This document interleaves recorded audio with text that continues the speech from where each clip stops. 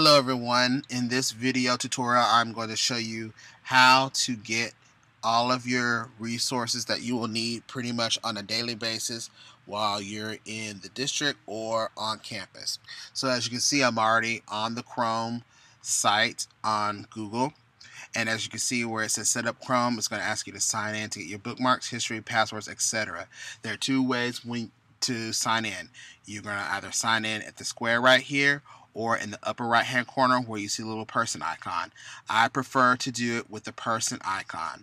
So if you click up at the upper right hand corner, it will say sign into Chrome. You will type in your username, which is your full email,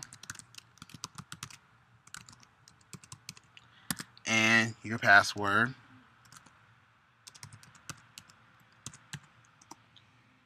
And you'll sign in. And as you can see, it says if you want to link your Chrome to data account, you're only going to want to do that either at home or at your desktop computer in your room. Nowhere else, and I'll explain why later. So if you click link data, you'll see that you are signed into Chrome on the right hand side, so you just click OK, got it. Once you have logged in with your district account, you will see a couple of things that will pop up that will help your workflow on campus and in our district.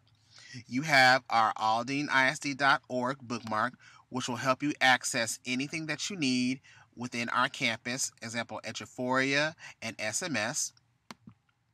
You have our Eckerd Weekly, which is our agenda blog that you will receive each week, which will entail everything that's going on our campus day by day instead of receiving it by paper.